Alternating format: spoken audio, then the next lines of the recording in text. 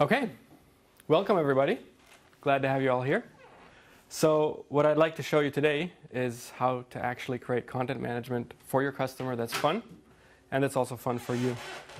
And so thank you for being here, and thank you for our sponsors because as you all know, the big work of course is done by Peter and Vincenz and all them, but without this it wouldn't work either. So this is my first goal today, that you are empowered to make amazing content management for your customers.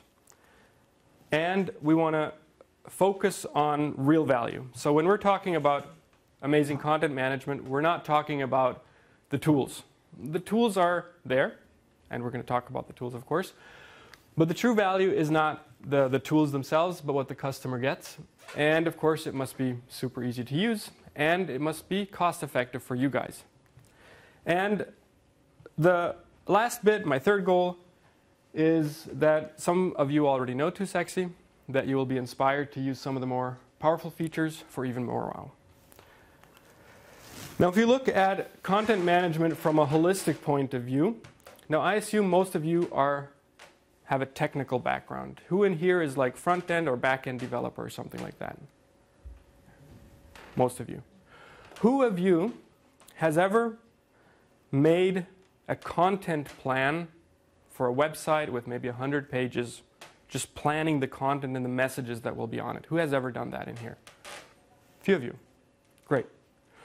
Because that's actually where things get kind of difficult, right? The technician tends to think that if there's an input dialog, that's content management. But in reality, there's way more to it, and just inputting the stuff is just a tiny little bit. Okay, we have another visitor. Oh, he's just being scanned. Hi, welcome. So if we look at this, I mean, the challenges our customers actually have are beginning with the content strategy, the content plan, planning each little bit. And of course, small customers will not have a lot of resources for this, but the big customers really care about this. And of course, in classic DNN, we would have a text HTML, which can just do this little bit. And we're more interested in the larger picture here, the whole content lifecycle, multi-language content management, cross-media, responsive content, which text HTML simply would never be able to provide. And if we look at this from a really holistic point of view, there are so many stakeholders. So of course we have the end user who wants the website to work. We have the editor who will be working with the content. We have you guys in different roles here. Is anybody from sales here? 1, 2, 3. Because sales, especially if the team gets a bit bigger, has a lot of challenges too involved with this, because the customer will say, can I do this? And how much is it going to cost me? And if there is no clear way how it's going to be done, the sales cannot just say, yes, that's like a half a day's job. And of course, at the end, the business owner. So I've just put out a few needs and expectations for these groups. So the content editor, for example, he really needs something like a page builder, because anything else is not going to solve it. If he's supposed to make a landing page with a cool picture on top in a standard look with a call to action button, then with some highlights, another call to action, he needs a page builder. He needs to be able to focus on his things and not worry too much about all the other bits that should just work. Lifecycle is extremely difficult to handle if the tools don't support that. And with lifecycle, I mean, usually we focus on the initial content entry. And of course that's kind of easy to do. But as soon as you start maintaining content, you'll start having pictures that don't match up. You'll have some languages which still have an old information, another language which has the new information, and things get really hard to manage. And of course the content editor always wants content inside of content. Meaning he just wrote a blog post, but now in the blog post he would like to add a gallery or a contact form or something. And he needs that. And the idea is, of course, that this should not be a lot of work for you. The front-end developer, that's what many of you will be having as a role, has a lot of needs as well, typically a lot of cost pressures. So you also need most of the work to be pre-built, just so you don't reinvent the wheel every time. And you need to be sure that if there's something really cool you found in the internet, you can use that. without a lot of hassle. So you found a very cool JavaScript gallery or something, you just want to use that. If we keep on going, the visual designer has a lot of needs as well. And one of the first or biggest challenges nowadays is designing content first. So in the old mode where you would just have a page and you would just be dumping stuff on it, the idea that that this page is all about one single message and like getting things above the fold properly and segmenting the content that when it gets responsive, it still has this content first design. That's something that the designer wants to do, but is very hard if the tools don't support this model. So for example, if you use panes in DNN, this isn't going to work. Sales, one of his core challenges will be estimating work without having to be a developer to just do that. And sales has a big challenge that they're always under cost pressure, right? The customer always would like it a bit cheaper. And if the sales can get into the point where they sell the value of what they're going to do instead of the effort that is needed, they can price things in a much better way and also make a profit for the company. We'll look at a little more of that tomorrow in the session, Amazing Companies Are Like Software. The business owner, of course, he somehow wants to control the whole chaos of production, versions, cost, etc. And one of his biggest financial risks are actually the post-production costs, if you look on this list, because the post-production cost is typically that where you think, now we're done, and we were just in time and in budget. And you hand it off to the customer, and somehow 2 months later, you're still working on the project. And I know everybody here has had that again and again and again. And that just completely ruins every profit. So let's look at content editing as it is today. Text HTML is pretty useless. It doesn't actually do much that we can use. Panes are a problem. For example, just for those who are not aware of that. Yeah. Hello, welcome. If we let our editor put things side by side because the panes are side by side, then at the moment it becomes mobile, it's not going to match up anymore, as a simple example. If we try to let the customer place 3 boxes side by giving him 3 panes, then as he works with it, under that he's going to need a full pane again, and then he's going to need another 3 panes, and it just becomes a very, very messy template. Editing is very slow, so just even switching into edit mode sucks. And training our customer is very difficult because he'll typically have a lot of modules just to get something simple done. Then comes the module evaluation hell. So the customer just wants something simple, and you're like, yeah, this should be done in 2 hours. And you realize there's one more need, and then you start having to evaluate which module in the store could actually do it. So in reality, you're already burning up the whole budget just trying to find out what module you could use. And then you think you found it, but since it's so different from anything you've used before, they have their own ideas of templating, it doesn't have some features, the real cost is really high. And the next upgrade of DNN is going to be incompatible. You're going to need a new module. You're going to burn money again. And this is actually all you're getting paid for. And we've all been there. Because system life cycle, yeah, we all know it. At one point, you're going to have to update. The module isn't going to be supported anymore, or it's going to conflict with another module. And it's just going to take you so much time and money to fix things that you won't be able to charge the customer. Because he'll say, come on, was your first work so bad? And not fun. And of course, one of the big challenges also is we know something is coming. We're not at the end of the road. In our case, it's .NET Core. And one of the core challenges there is that if the customer trusts me as a person to provide him with a good solution, then I really can't come in 2 years and say, what I just built for you 2 years ago was like 10, 20 grand, or maybe it was just $1,000, depends on whom. But if I then come and say, you're screwed, everything I did for you isn't going to work anymore, that's of course a breach of trust. And we find that unacceptable, so of course we have to have a way to go ahead without that. So let's look at it and look how this can be done in a really cool and fun way. I'm first going to show you briefly how this whole thing feels for the content editor, because he's the person we're trying to please at the second level. The first level, of course, is his customer, his end user. But our core focus is to get that guy happy. And then we're going to look at how to get you guys happy as the developers, how easy things are there. I'm going to explain a few of the strategies and philosophies behind tinyMCE, because very often when people think, why does this not work? It actually works, but there's a good reason why it doesn't work that way. We're going to look at some advanced features, and we're going to go back to review how we're creating value for all the stakeholders we talked about in the beginning, and give you kind of the first steps to get started or to go deeper into this if you've already been using it before. So let's do some live demo editing. And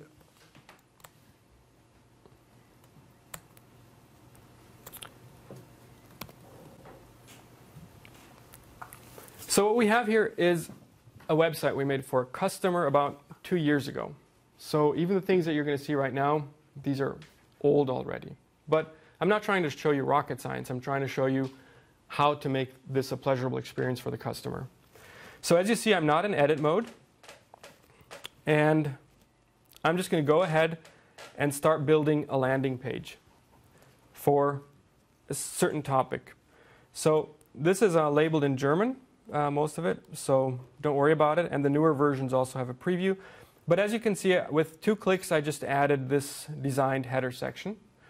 And maybe the customer says he likes this one, or maybe he'd rather have the smaller one because it's a different kind of landing page. But let's take the big one for now. And I can start editing it, but let me just kind of prototype the page first a little bit to just see that the feeling that this page will give us. So in here, we'll now add a link, maybe something with an icon, something like this. And as you can see, the editor will just be able to click around and say, this is what I want. And he can now go in here and say, OK, this is good. Let's add something to it and say yes. 2018, he wants to love this. He can add a link. He can add some text here. And this is the German edition at the moment. So I'm going to write mehr. And so this is it, very trivial. And it doesn't show the link at the moment because we don't have one.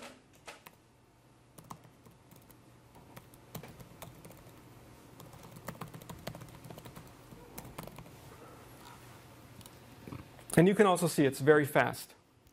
One of our core goals in everything is this. If somebody is working on something and he has to wait, even if it's just a few seconds, his mind will start drifting off. We've all had this. He'll check his emails in the meantime. He'll quickly have a conversation. And he cannot stay focused and in this flow of getting something done. We also know this when we're developing something. If the compiler takes too long, we tend to start to doing 7 things at the same time and doing nothing right. And we lose focus. So it's really, really important that this is just fast and fluid. Or, for example, if we're now going to look at the multi-language thing, just so for a short explanation here, in most cases, you can just say, keep it linked to the original language. This helps a lot with lifecycle because, for example, if you replace a picture in the first language, it'll also be replaced in the following languages. But of course, there may be things where you say, okay, this is this of course should be more, yep, instead of mehr. But the link should be the same again for lifecycle reasons, and it's very trivial. Now let's make this a little nicer. Let's add a split section here.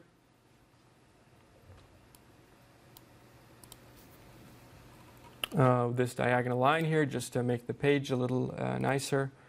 Then we'll add some more, maybe an intro text or something without a picture.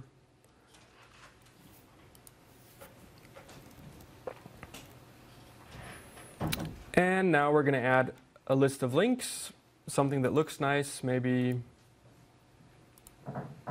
this one here. And we're going to say we want a few of these, so we're just going to prototype this still and just add a few more blocks and see that, for example, here he automatically gets paging and all that. And this is all very elegant, because to show your customer how to do this is simple. And he cannot break it because he can, of course, edit something. But that's it. He can edit it. He can drag and drop pictures into here. Right? He can just do that. Or, of course, he can also upload it with buttons. So it's all very simple and in a flow that the user understands. And if you need some more sophisticated functionality, for example, let's add a call to action.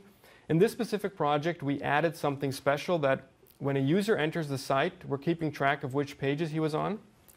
And we made a special call to action app, which will, based on his previous pages he was on, show him a different consultant while he's still browsing on other pages. So it's like we know he's from Germany, so he should see the German consultant, or he's from Switzerland, he should see the Swiss guy. He was apparently more interested in this kind of service, so he will see that person for that service. And this is all in the same mechanism. And as you can see, this is easy to train. When we train a customer, it's usually about 2 hours for just about any website. And that's it. And we barely ever show them the edit mode. You see, I was never in the edit mode. Maybe I don't want this white line, so I'll delete it here. I will again not go into edit mode just to remove something that is a DNN module. And this is just very simple and elegant to work with.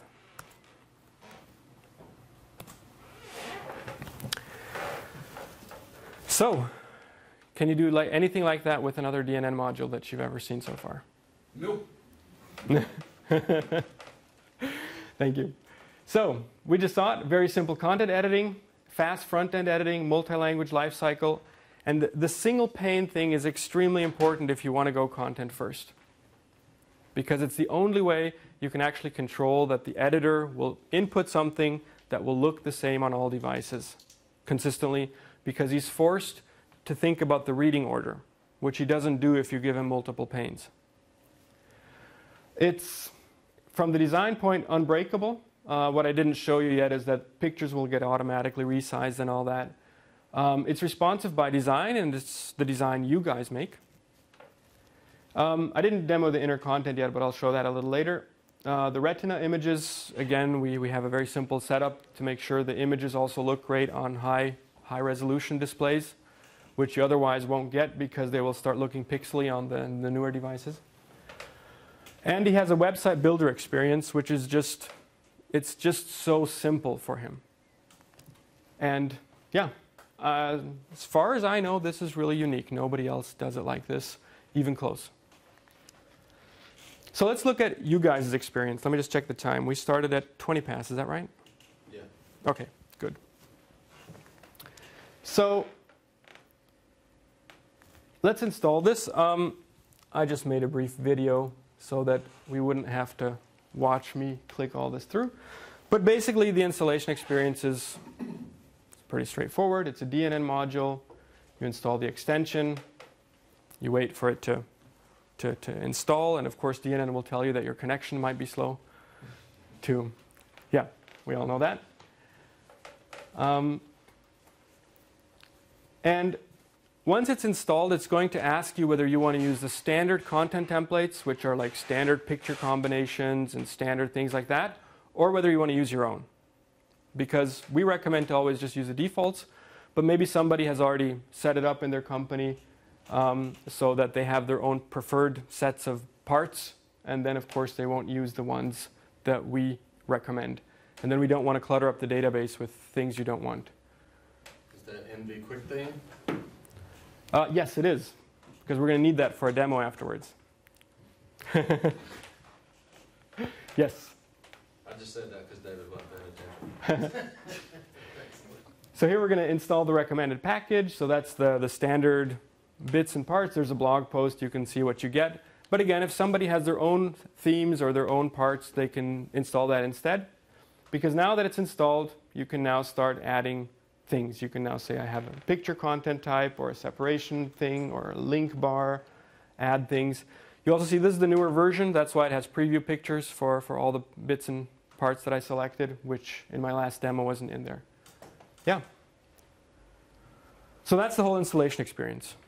Yes? Yeah, I have a question. Go ahead. Something I always I don't even know why I am so irritated about it. The fact that you have to install the recommended package. Yeah.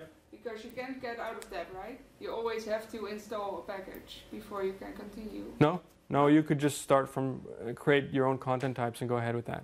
I never got that screen away when I install Too Sexy. It's always like you have to install something first before I can even get to the admin. Okay. I must admit, since we never do that. Well, I don't want to. Yeah, it used to work. Yeah. Maybe that the admin button isn't available at the moment. We might have missed that. So, okay.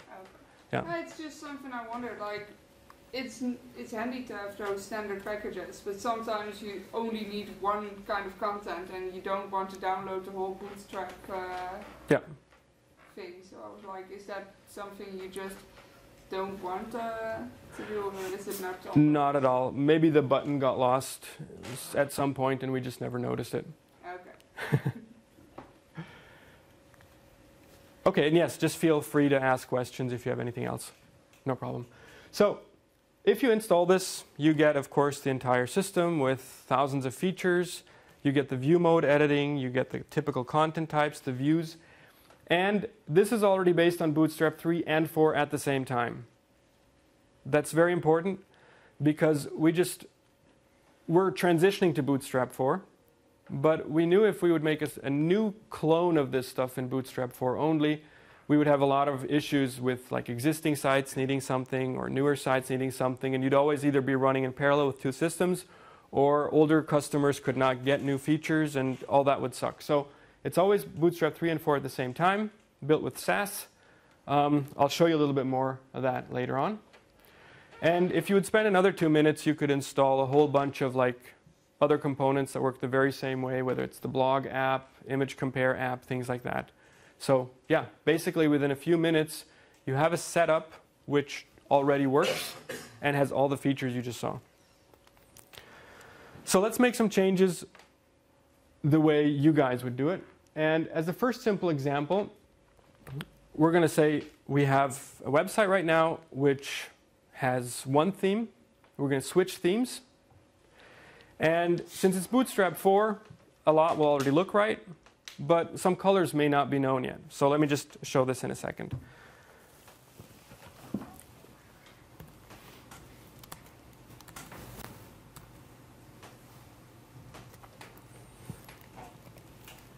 So what you see here is actually the site that I was using to install Too Sexy for the brief video.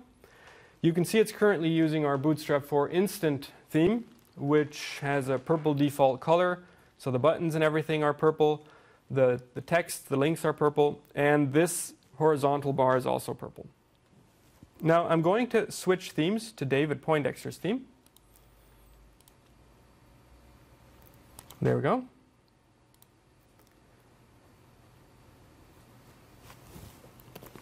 It should switch themes. There we go. And since it's Bootstrap 4, and since his theme also contains the Koi file, which publishes that it's Bootstrap 4, it just automatically works the way you'd expect it. So the color's already adapted, the link's adapted, all that is great. Now there's one little bit missing, because certain things may change from theme to theme that are not so obvious. For example, breakpoints are an issue. So if we would have like a styling which says how wide this bar is based on certain breakpoints, or specifically like our bar is still purple, you may not notice it from where you're looking, but this is still purple. And that's because it doesn't have a specific Bootstrap class here to make it purple. It has its own class which was generated in Sass. So typically, if you're working with Bootstrap, that's how you work. You work with Sass, you have a bunch of variables which tell you how wide the gaps are between elements, what the arrangements are at certain breakpoints and all that. And so if you want to adapt this, let me just stop that for a second.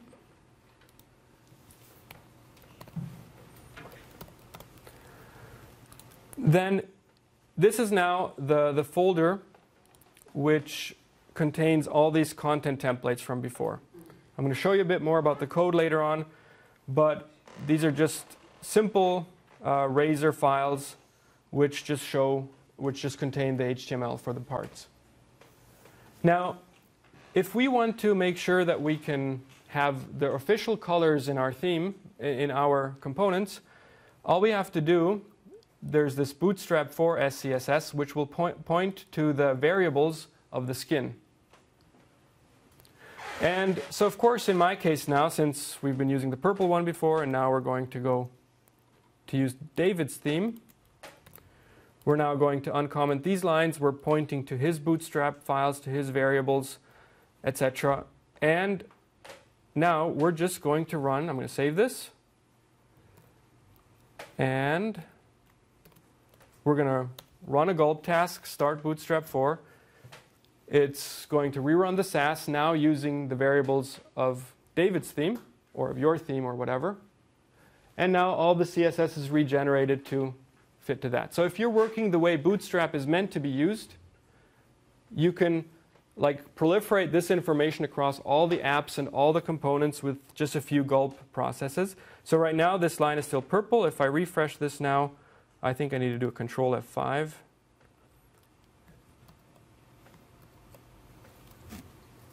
So it's not quite working yet. Maybe the gulp has to pick it up again. There we go. Now it turned red.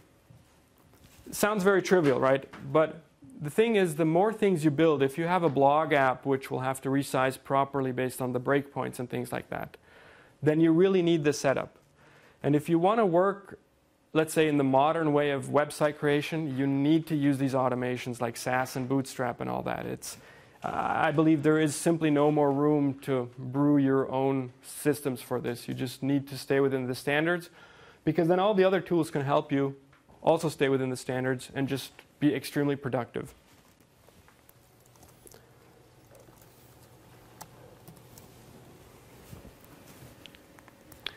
So we had the demo, and this pattern for the design we use everywhere. So yeah, if you use the blog app, run Sass, everything will match your setup on the theme, all the colors, all the spacing, all the breakpoints. And it's just a really fast way of producing things. Now, let's take another example. I'm going to extend something with another field for another image, just together with you. So again, not a big deal. But I just want to make sure you really see it's all very trivial. So we have an information block here. And at the moment, if I go and edit this, or I'm going to reuse content I've added previously. I don't know what monitor you're sharing, but. Ah, good. Yeah. Now I always have to stop the presentation because otherwise it doesn't work. Thank you.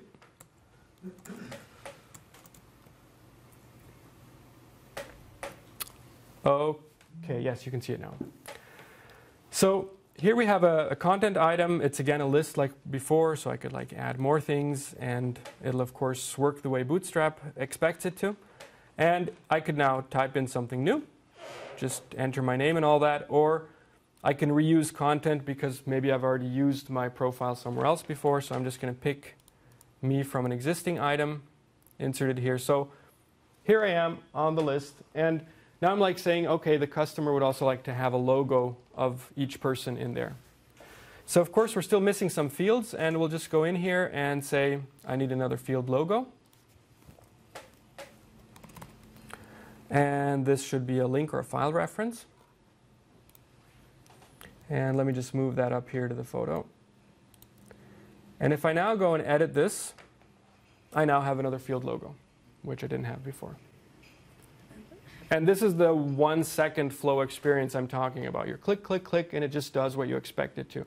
And you don't wait a minute for each reload and things like that. So let me add a logo. So it's in there. And of course, it won't show it yet because it wouldn't know where. So if you want to edit the template, you can use the built-in editor. You can use Visual Studio Code. You can use Visual Studio, whatever you want. I personally love using Visual Studio Code because it'll allow me to Git version everything that I do and stuff. But for a lot of quick changes, you just quickly go into here. And there are so many snippets this thing will give you. So let's say, for example, you wanted to kind of know, how do I find the user's first name? Well, then just go here and say first name, and you can show the user's first name here. So this is extremely helpful because there's so many things you won't remember how exactly it is done. And in our case, we're just going to add the person, the picture. So let's say here, oh, I already actually added the tag from before. Okay, so probably, did it already pop up? Yeah. Ah, okay. That's because that's leftover. So actually, I just would have added this together with you now, but it's already here. So, yeah. So basically, you would add an image. You would then go and say, yeah, you just want. You could say you can pick fields from here. It'll also give you additional snippets for creating. Let's just say we want to just make a thumbnail. So here would be a snippet that would create a thumbnail. Let me see if I can zoom in a bit. Is that? No, it's not. It is zooming, but not much. Not very useful. Okay. So because it has an imagery sizer built in, you can just add question mark, width, height, etc., and it's going to do that for you.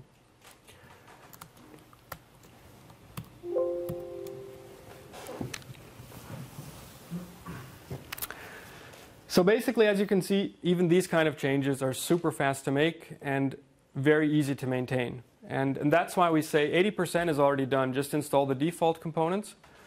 And then the customer will say, okay, I like the blog, but I just need another 2 special features. No problem. Just add a few more fields. That's fine. And the other guy will come and say, okay, I like this image gallery, but I need each picture to have 7 more pieces of information, and they should be overlaid on the picture, on mouse over. You can do everything. It's just HTML, JavaScript. This thing just makes sure the data is there, the user flow is there, everything works. Yes, and all the output is completely under your control. So if you know HTML and JavaScript, you can do anything.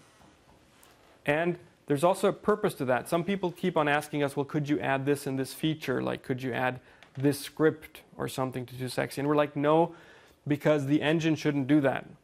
If you have an app that should do that, sure, go ahead and do it. But it shouldn't be part of the engine, because otherwise we would have to maintain it for years to come, and people would think that's the only way to do it. So keep out of the way. This we just looked at briefly.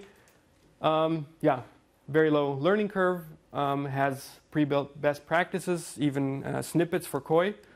Koi is that solution we made to make sure that something can be Bootstrap 3, 4, Foundation 6 at the same time. And that's really great because when people start with something, it's just in there. Yep, there's help texts. There's sometimes links to additional wikis or whatever if you don't understand something. And you can use any other code editor as well. So, welcome. So, let's look at some numbers if we're talking about this. We at wysiwyg, when we make a website, and let's take the most basic example. You have some kind of a tennis club, or you have an event that's a one-time event. You're just going to run this for 2 months. It doesn't need a lot of design. Of course, it has to have the right colors, the logos, and everything. But a very, very, very basic website is 2.5 hours of work, 2 hours of training, and we usually plan with another 2 hours for follow-up support, questions on the phone, and things like that. So a very basic website, total production time 2.5 hours, and it's already custom then, and he has the full experience you just saw. And total internal cost 6.5 hours.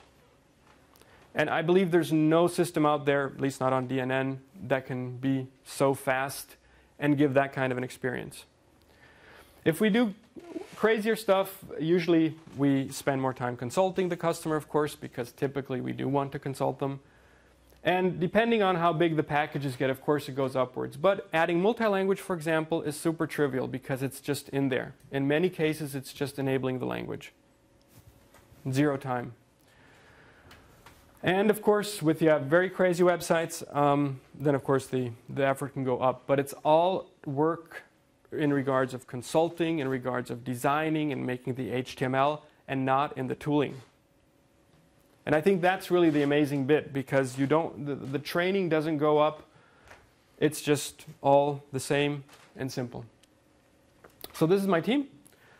I like to introduce myself in the middle of the presentation somewhere after people already feel like they're getting tired and they're not going to walk out. So, yep, so we've been around for almost 20 years. We do .NET. That's what we've always been doing. We do lots of JavaScript. We've been doing DNN since almost forever, and SharePoint too. And we're based in Switzerland and Liechtenstein. So Liechtenstein's a country.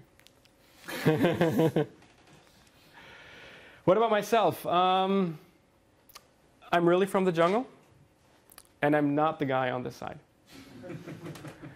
So I'm 40 years old now. My parents were missionaries, so that's why I grew up in the jungle. When I came to Switzerland, I was almost 17. I couldn't speak German. I'd never been to a real school, kind of. And then 5 years later, I founded the company. So I have no degree, nothing. I'm just doing my thing. I've been architecting 2Sexy since 2012, and we've been doing a lot with Angular since 2013. A lot of 2Sexy is also based on Angular. And right now we're actually working on an Angular 6 implementation of the main form. That should give it another speed boost, and it'll remove some technical debt because we're still using AngularJS. So yeah, I think we're on a good trip here. So I would like to now show you or discuss a few things about the core strategies, because this is a lot of things I get asked about. So the first thing I think I already mentioned, this 1 second vision. Things you want to be in a flow of working something. You don't want to wait for things, and you don't want your editor to wait. He should be able to focus on what he's going to say and just keep on going. What's also important is we have a strong idea of how we separate the editor from the developer. Some people don't like that. But for us, it's very important to say somebody designs this thing and somebody puts in content, and there's a clear flow how that works. And that also determines, for example, which buttons on the toolbar are visible if you don't have design rights. We remove certain buttons on purpose because they're not meant for the normal editor. You can always override it, but the default is just a clear separation of roles. 2Sexy should stay completely out of the way. That's why it doesn't try to make you do HTML in a certain way or to use certain JavaScript frameworks or whatever. The idea is that it's completely out of the way, and also to be replaceable. Because we also know that one day the next 2Sexy may have something different, or maybe for whatever reason another product will come out which will be so amazing that we're like, let's move. I don't see it coming, but it could. And if that happens, we want to be sure we don't have a lock-in. And that's why we're saying we just use standard Razor for everything. We use standard HTML, standard JavaScript. We don't invent the wheel there just to make your work easier. Because a lot of people say like, oh, I don't want to learn Sass. Couldn't you do something that I don't need that? And we're like, that's the world how it is. And if 2Sexy would do something for that, you would end up learning something different and you wouldn't even save any time. We're extremely focused on providing value. So a lot of the features built into 2Sexy are actually completely hidden. You don't notice them. For example, the multi-language system is actually not a multi-language system. It's actually a multi-dimensional data storage for one single field. And a dimension could also, instead of a language, be something different. That sounds very complicated, and you don't need to worry about it, because we don't publish or announce these things because you wouldn't care about it. You want to look at it as a multi-language implementation. You want to get your problem solved, and that's how it should be. And our real core focus, a lot of features that are wished for, we always postpone them first because we're like, it doesn't make sense to implement that right now. It needs this and this and this thing first, because otherwise it's just not going to be a good solution. So simple. Then this DAFT acronym is important to us too. Here's an example. One of the many asked for features is a form builder. Now, I presume all of you have used form builders, whether it's DNN Sharp or Mandeeps, etc.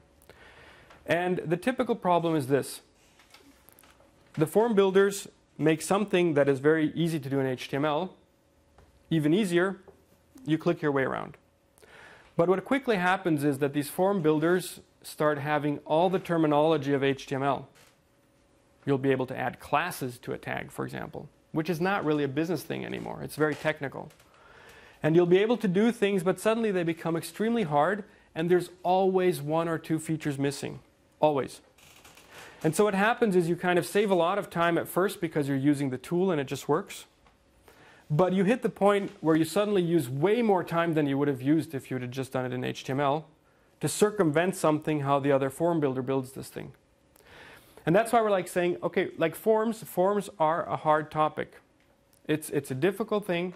And actually most of you would actually be better off just building it in HTML if you knew you can just store it like that.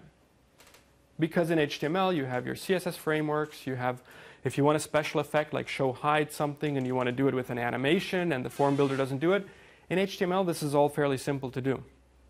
So instead of creating a super tool that has 2,000 checkboxes to do something, just do it in HTML. That's what it's for. TooSexy can take care of the storage for you, the loading, whatever. But we try to not build sophisticated tools that in the end only techies can use anyways. We're very concerned about best practices, whether it's variable naming, using conventions, things like that. We spent almost a week to integrate Angular into DNN the right way. Because you can quickly do it within an hour the wrong way, but it just won't scale. What's also always been important to us is a loose coupling to the environment, so it's running in DNN, but it wouldn't have to. So about 95% of our code is .NET Core. Just the connection to DNN is still web forms. And of course, it's going to stay that way, but if DNNX comes and is finally .NET Core, for us it'll be a very small amount of work to fix that. And the core idea is that you can mix it with anything. So all the technologies you want, all the tools you want, all the things you want. It's just an enabler with a lot of pre-built things in it so that you can get going more quickly. So this is more of a time question. So I'll quickly give you an overview. Based on questions and stuff, I'll demo something briefly live, but otherwise, some powerful stuff you may not know. So there's the image resizer. So I think a lot of you have already used TooSexy, right? So the image resizer is built in, and it's extremely good. It's from another open source project, and it's really phenomenal. Just so you know, there's a very simple trick to Go Retina, which is if you say the picture is instead of like 1,000 pixels, you say it's 2,000 pixels wide, and give it a higher compression, it'll actually be just as heavy on the bandwidth as before, but it'll have way more pixels and it'll look much nicer on the mobile devices. That's a cheap trick. There's a blog post about that from about 5 years ago, but I think most people don't know that yet. So then, of course, you can always combine it with the HTML image tag. Who's been using that? 1, 2.5. So in the new HTML standard, you can make a tag which actually has a few images in it, and the browser will pick the correct one based on the situation, based on the screen size and stuff like that. And it'll only pick up the pictures at once, so that of course is also great and easy to do. The inner content, that's where I can add content inside something. I'll demo it after the questions. Multi-language, you already saw briefly. All the data is versioned. You can roll back to a previous version. You can see which fields changed. So that's very nice. And the Koi thing is something we released early this year. It's a standalone project. You could even use it on another CMS. It's not neither tied to DNN or TooSexy, but it's a system of making sure that the theme can publish the CSS framework that it has, and the components can pick up on it. Yes? Regarding versioning, you mean the content, not the package? Yes, the content is versioned, yes. Yeah. Then we have Atom, the automatic digital asset manager. That's what you were seeing when I just dropped in a picture and that was it. Because there too, we believe that if you're managing content and not data, and there's a huge difference, then typically a picture belongs to something. It's part of something. And when you delete that something, you're also not going to want the picture anymore. So instead of forcing people to create folders for everything, it just takes it and puts it somewhere. And when you don't have the item anymore, the user should not know about it anymore either. wysiwyg also has Atom. So the word mode, you can also drop pictures in just like that, which is great for blogging and things like that. Then the icon picker, you actually saw that briefly in my demo. You can use any icon font you want. You need to configure a few things, but then you have an icon picker with search. It's really cool. And it just immediately lets you build things that look really nice. The entity picker is something you don't need so much in the content, but that's for like saying the author is another piece of data somewhere, or the tags are from a set of prepared tags. And we have all these input fields, but a lot of these will not make sense in the content management mode. Those are more in the app mode. Like also like providing metadata and permissions for normal content, you won't be using that. So that's an advanced topic. And this thing here is one thing, it's like one of the hidden jewels, basically. This is the visual query designer. You can just drag a bunch of boxes together and kind of assemble your query, which will get data based on URL parameters or on the current user, and deliver them to the view and show them. And the view can both be a Razor or it can be JavaScript, because it'll also provide the query on a REST endpoint. So this sounds techie, it is techie, it's really cool. So let's just go briefly back to the question of value, because as we're focusing on the real value, we actually want to make 2Sexy so good that people don't even feel that it's there. And we're pretty close. It's just a flow. We also believe that if you restrict the editor and what he can do, you are creating true value. A lot of people think that the editor should have a HTML box and be able to insert snippets, and we don't believe that. Easy and fast is real value. And not giving the customer design control is value. And we also believe that if you force yourself to work within standards, which may feel annoying at first, that's real value. So here's how you would get started. If you've never used this before, just install a new DNN using NV QuickSight on your computer and give it a try. So as you saw before, you're up and going in a few minutes. If you have a more strategic outlook on this, then we recommend that you first of all have a certain kind of a long-term strategy. I'll talk a little bit more about this tomorrow in my talk about the amazing companies or like software. But one of your core challenges will be that you need to standardize. And standardize means making decisions today that will work for a lot of scenarios. And that means you'll have to plan, what are we going to do? If somebody doesn't like Bootstrap 4, are we really going to do that or not? Or are we going to optimize for one setup and become really good at that? Which is the version I would recommend. You will have to figure out for yourself how your workflow is. Like, is the designer also the HTML person or not? I would recommend to design your processes as if they were separate, even if it's the same person, because it makes you more flexible as you want to grow. And one of the core points, we're going to look at this tomorrow in detail, is once you've standardized yourself more, you can start productizing your services. And that means you're going to sell, like, this is a blog package, and you can charge $1,000 for it, even if it only takes you 5 minutes to install. Because you're selling the product and the value instead of the effort you're investing into it. And we'll look at that way more tomorrow, because I think that's one of the key points to even make a profit as a service company, is actually not selling services. And then, of course, you'll want to review your processes. So this is the long-term strategy, right? This one's just getting started quickly, no problem. But if you want to look at this in a long-term focus as a business, like strategic decision, review the process and implement them. Any questions so far? Okay.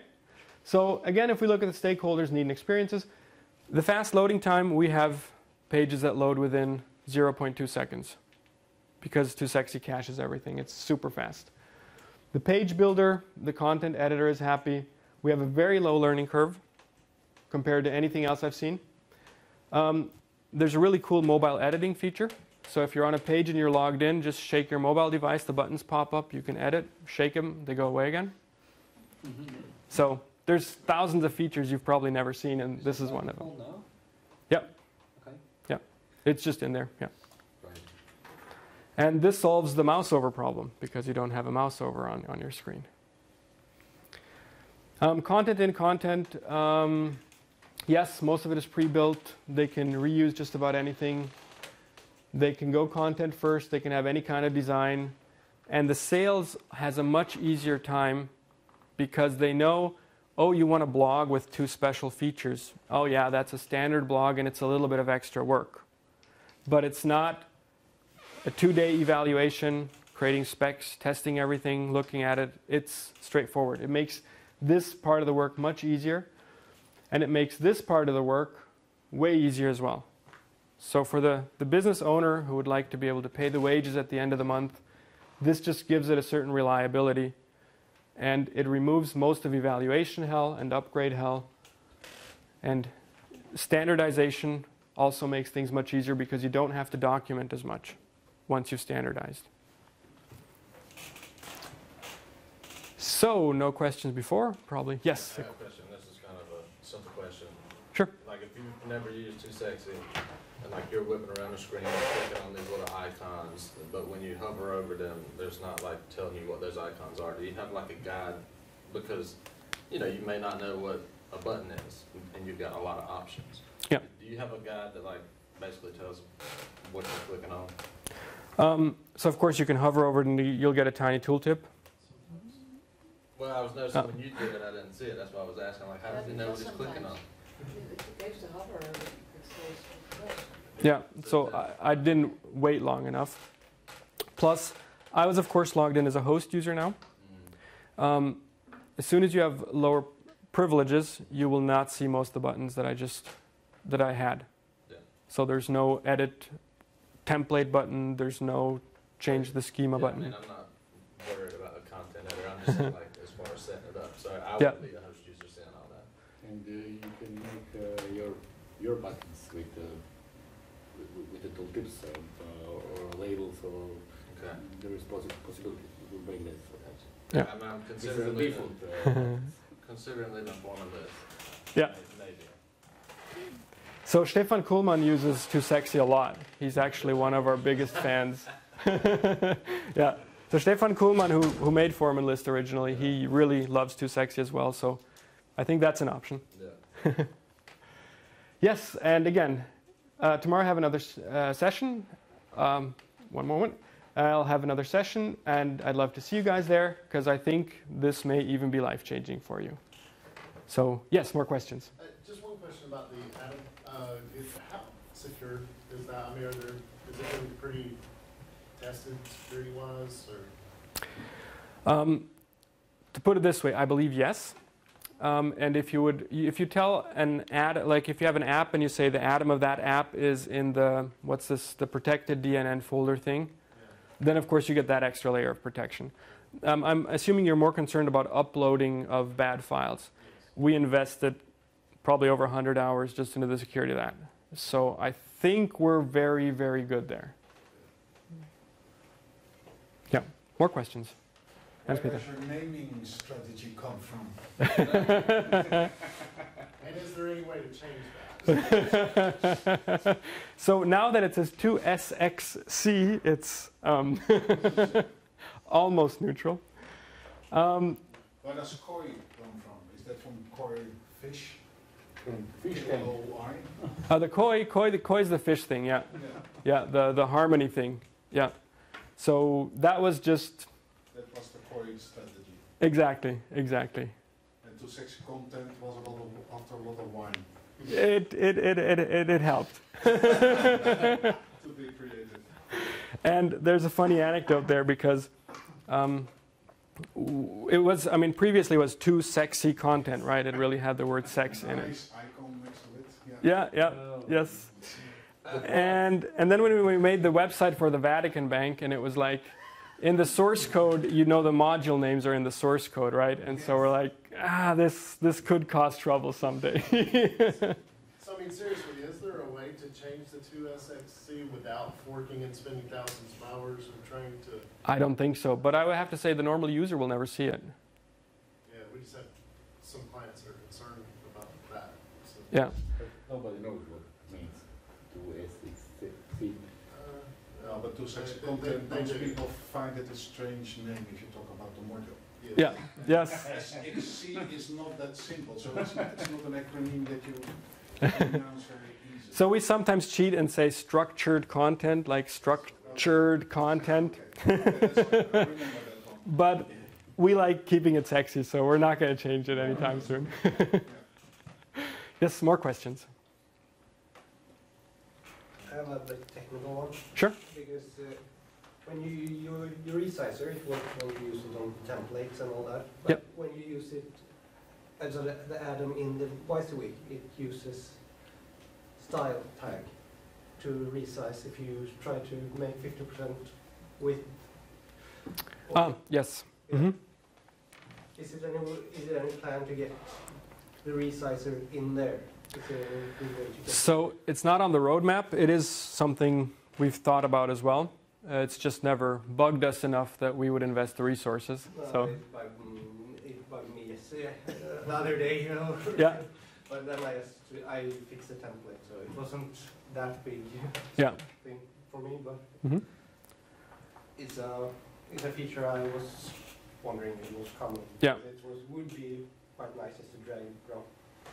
Yeah. The resizer would work. Yeah, so maybe a few infos which are not actually on the thing, but so right now, as I just said, we're working on Angular 6 version, and we're actually being helped here a lot. So Ante is working on this from Croatia, and Donchi did a lot of the refactoring for now a lot of the JavaScript is TypeScript now. So we're very concerned about technical debt and staying up to date, and so there's a lot happening there. And because we are rebuilding the input form, we've tried to slow down on any features in that at the moment, because as we're building the Angular 6 version, it would just mean we'd have to write it twice. I get that. So maybe towards the end of the year we could look into it again. Yeah. Yes? I remember you have a great video on how to create content apps, token apps, stuff like that. Yep. Do you have something like that for list and detail? I don't know. I've produced so much stuff, I simply don't know. That's too bad, because I have been searching, I didn't find any. Yeah. And just with videos I did find, I always seem to crash somewhere between the visual query designer and the output. So I'm still looking for something as simple as to token the video. Okay. Than for apps. Yep. There might be one, but Maybe I'll a couple of beers. yeah. Yeah. More questions? You mentioned the DNN charger, and you say 2.6 can mix it other applications. Yep. We can use my tokens integration in rendering content of 2.6. I don't know. Okay. I don't know. Never tried it. Don't know. Good. And otherwise, I've been crunching some numbers recently and actually found out that somewhere between 10 and 20% of DNN installations today have 2.6 on them. So that makes us really proud. And so please spread the word. And if you find some time, maybe even contribute something. And otherwise, yes, go forth and be 2.sexy. Thank you.